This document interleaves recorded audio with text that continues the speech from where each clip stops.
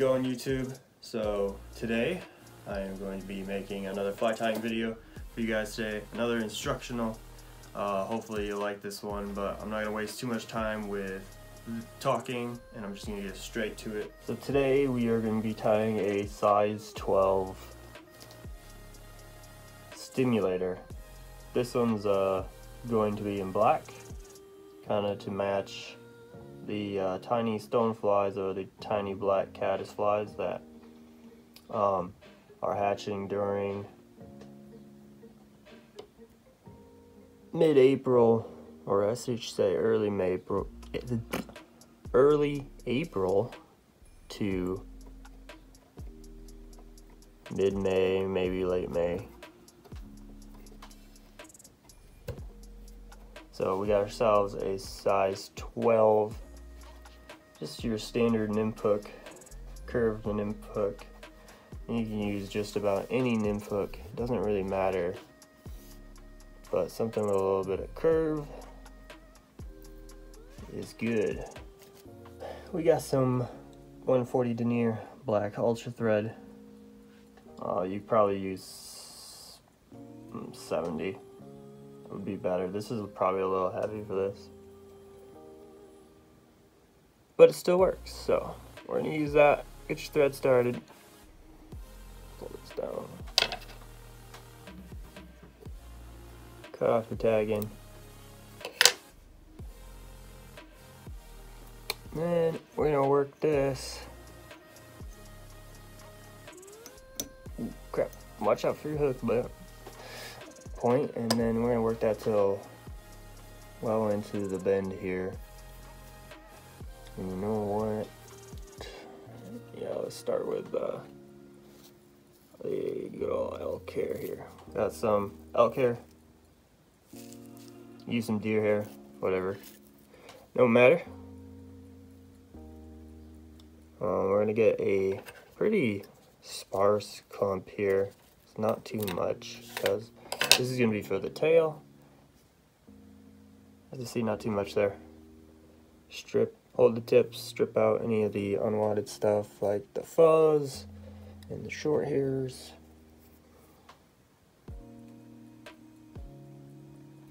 And get your stacker, stack the hair.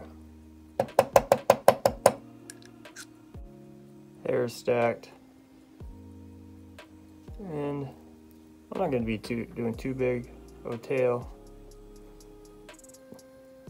Really, when it comes to fly tying, it comes to personal preference. You don't have to do everything perfect.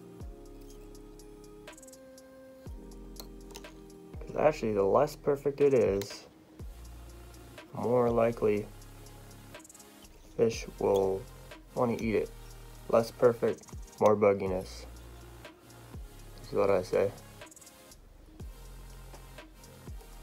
We got that tail tied in there, it flares out, it looks nice, it's gonna help with floating.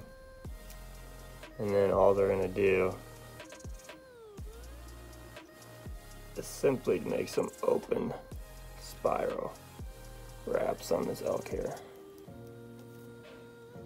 to about the halfway point.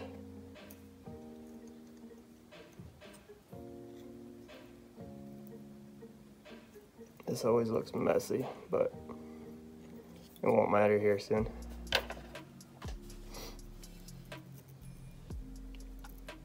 Snip that off close. Get everything together. I'm gonna uncord my thread here. You just spin it counterclockwise and it'll flatten out the thread. We're gonna compress all this down. Go back up. We're gonna take some small sized ultra wire and silver. You can use extra small, extra fine, whatever. It's probably better because this is a dry fly. But all I have is small size, so we're gonna use that.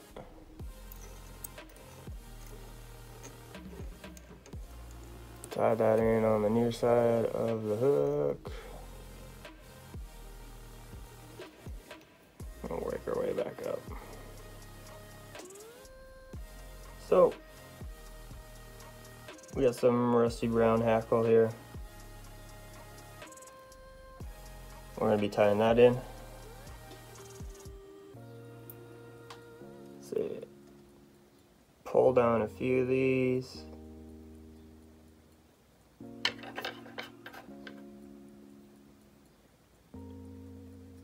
And snip off the little bits at the end.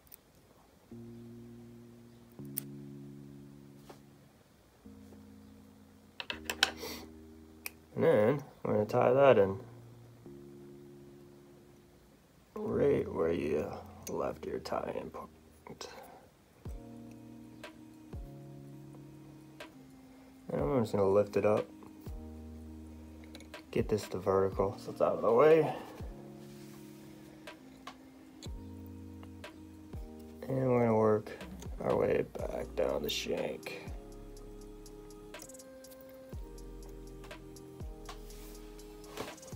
This is by no means traditional or anything like that. This is basically just tying a stimulator with what you have left on your tying bench.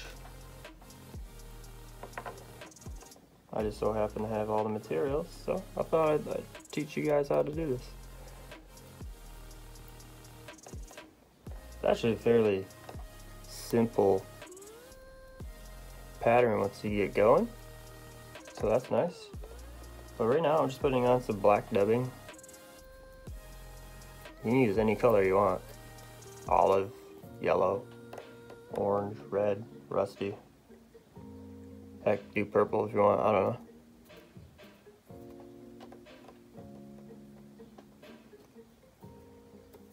Fish will eat just about anything.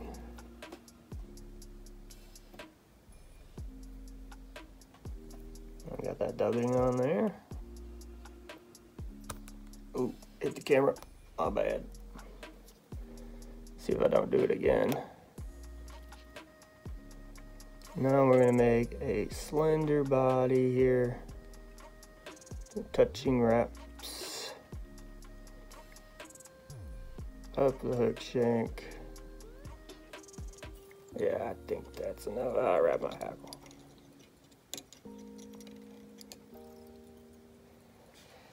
To your hackle here. See if it fixes lighting. Whatever.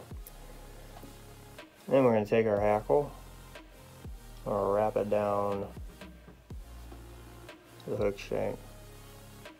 Once, twice, 3 times, 4 times. It's just about 5. Then we're going to take our wire. Not a lot is going on. Camera's probably going to freak out. And we're going to capture that hackle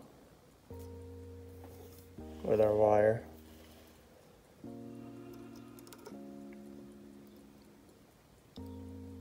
Or not. I might have to do another turn here. Okay.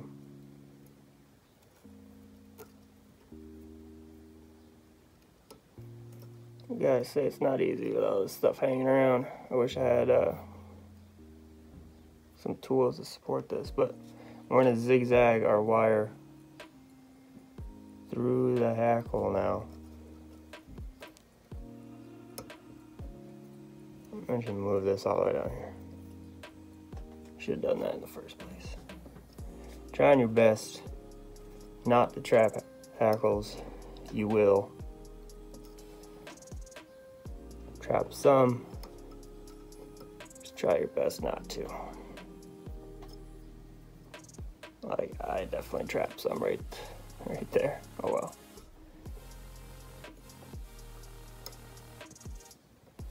You can pick them out later if you want. But our wire's down here now.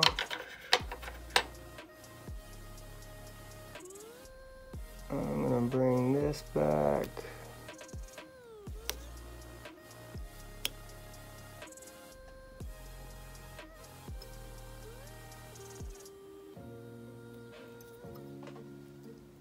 Get that tied down. Helicopter this off. There we go. Get that nice and tight. There. And then come in here with your scissors.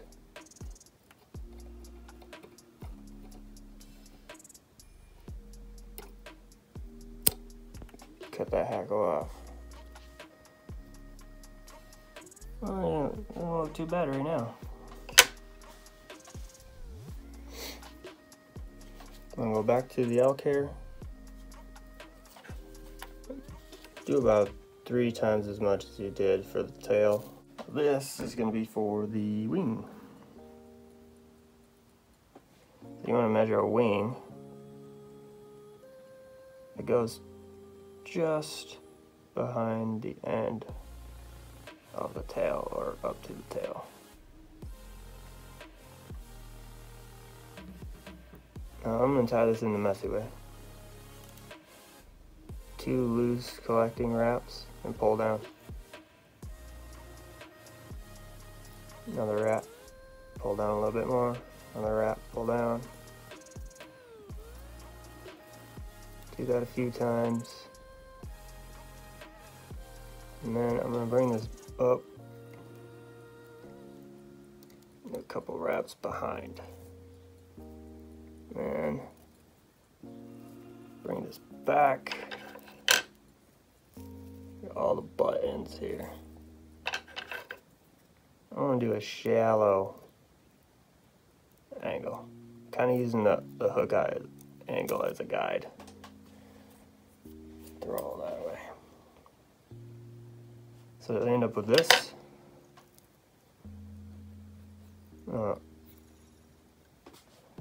Flatten my thread again.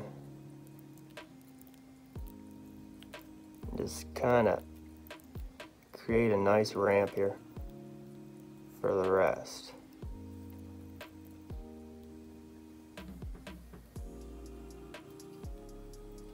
Alrighty. I'm going to grab that hackle again, strip off the ends, make some tie-in anchors with the scissors again. Tie that in right at the base of the wing. Make sure that's in there real good. Go back to the base. And more dubbing. Don't need nearly as much this time. It's just a small section. Just get this as thin as you can.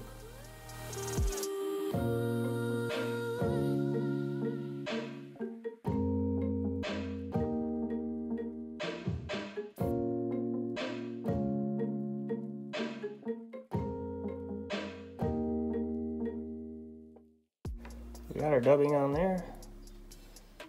Push it up. Wind up my thread here. Then we're gonna do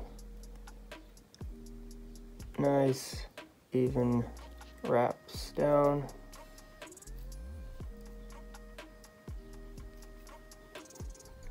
To just about a hook eye length behind it. And then we're gonna wrap our hackle. Once, twice, 3 times. 1, 2, 3. Capture that hackle. I'm gonna do 1 and 2 in front. Should be in there when I cut it off. Close. And then we're gonna build a small head on the fly here. Be enough. And we're gonna take our pin, do a couple half hitches. Wrap around the pin, pull the thread tight.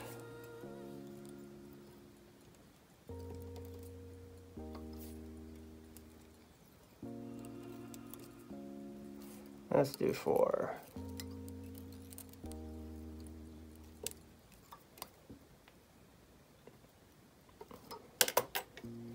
It should be nice and tight on there. Cut the thread off. Get some head cement.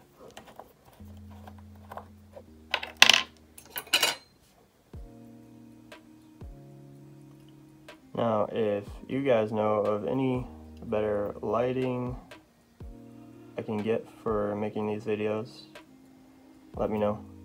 I have some ideas, but they're pretty expensive, so.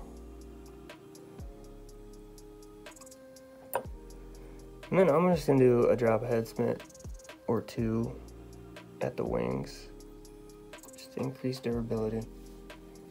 They shouldn't pull out, but better safe than sorry.